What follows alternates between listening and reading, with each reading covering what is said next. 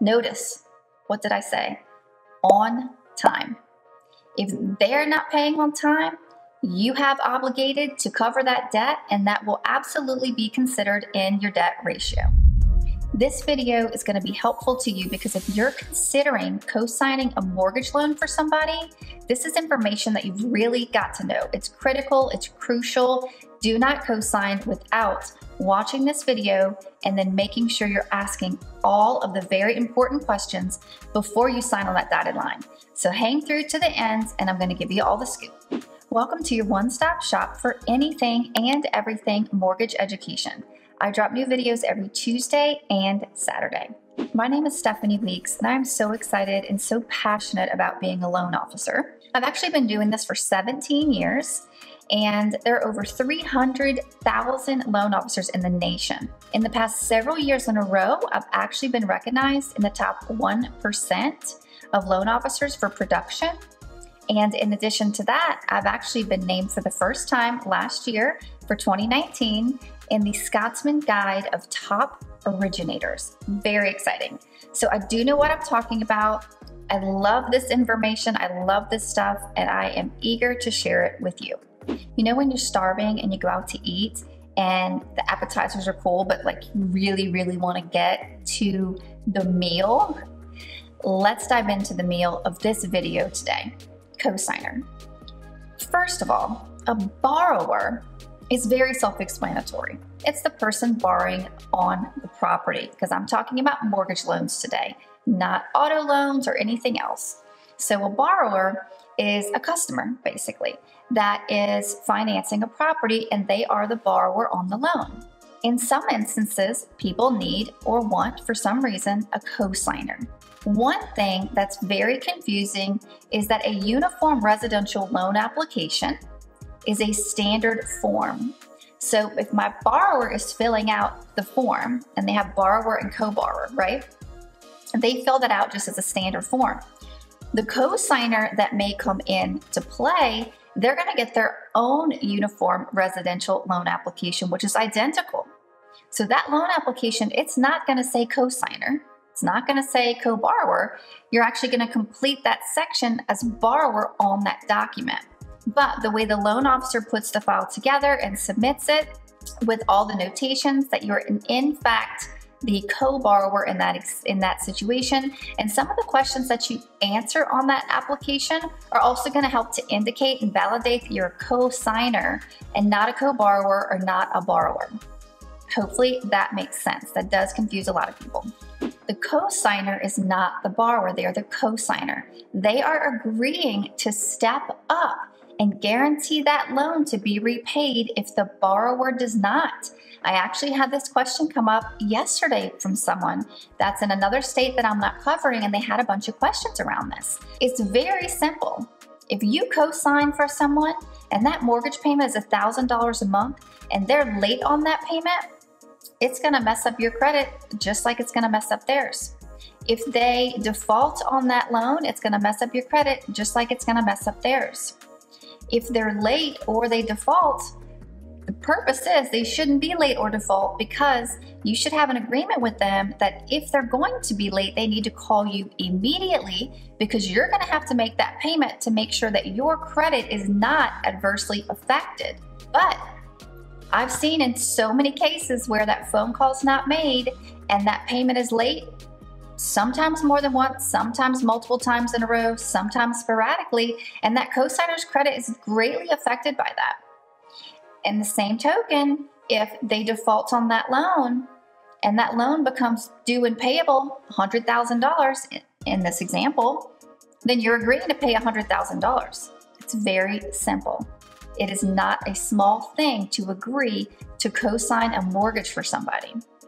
Many people wonder if the co-signer has to be on title and have ownership in the property if you choose to go that route and co-sign for someone or obtain a co-signer if you're the borrower. It actually varies by loan type. Sometimes they can be on title, but don't have to, and sometimes they must be on title. It's going to depend on a number of factors. You're going to have to discuss that directly with your lender for those exact details for your specific scenario.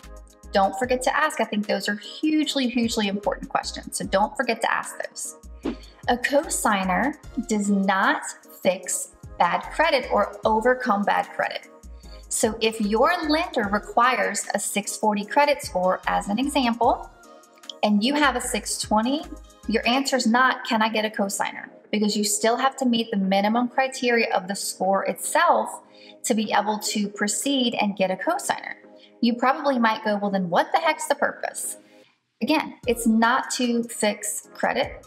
It maybe is to help offset negative credit, but not overcome a score requirement. Sometimes it's also to bring some assets to the table, maybe because the borrower doesn't have enough money that's needed to be verified. So a cosigner might come in if they don't want to be a donor and do a gift. A cosigner might come in and cosign because they have a lot of assets, so they make the file stronger and maybe approvable versus denied. Another reason is it could help to offset a debt to income ratio. Let's say that you have a ratio of 60% and you bring in a cosigner. What's going to happen is all their income and all your income comes together, all their debt and all your debt comes together, and you get a combined ratio. So while your debt ratio might be 60% and it needs to be 45 potentially, when you combine it all together and add that cosigner, maybe now the overall debt ratio is 40%, and that might make the difference between approval versus denial. Another example that happens a lot and also has to do with debt to income ratio. Let's say if you switched jobs, and let's say if, I'm going to give you just a couple of examples. There's so many examples, so I'm just going to give you a couple. Let's say that you've been a nurse, and you've been a nurse for 5 years, and you decided to go travel nurse. And you've only been travel nursing for less than 2 years, less than 18 months, let's say maybe 6 months. It seems crazy, but because you now don't have a set schedule or a 2-year history to figure out what you're likely to make when you travel, how often you choose to travel, all that kind of stuff, you might not be able to get credit for any income. So you might meet everything else on the loan, looks great, but you can't get credit for income. A cosigner could come in and help that situation. Another similar example, you work for car dealerships and you've either gotten like a guaranteed, not a draw, that's different. You've either gotten like a guarantee or a salary, and now you have this great opportunity. You can make so much more money and you're going to switch to commission. And again, it's not been 2 years, it's not been 18 months. Maybe it's just been a year. Maybe it's just been a couple of months. Well, when you are 100% commission, it's the same thing. What are you going to make? And the only way to determine moving forward is to take and analyze the past, which is typically deemed as a 2-year average. So those would be another couple examples of where cosigners might come into play. Does being a cosigner affect you, the cosigner, when you go to get another loan? It is case by case. I know it probably drives everybody crazy when I say that, but that's how lending goes. It's case by case. I'm going to give you the general answer, the one that if you go with this answer, it's probably the safest and you can't go wrong, but there are exceptions. Let's say I'm the cosigner. Let's say that I cosigned 4 months ago and you've made 3 payments. Now I'm going to get a mortgage. Because only 3 payments have passed, we haven't seen a stable history. Only 3 payments have passed that you have made directly to the mortgage that I haven't made.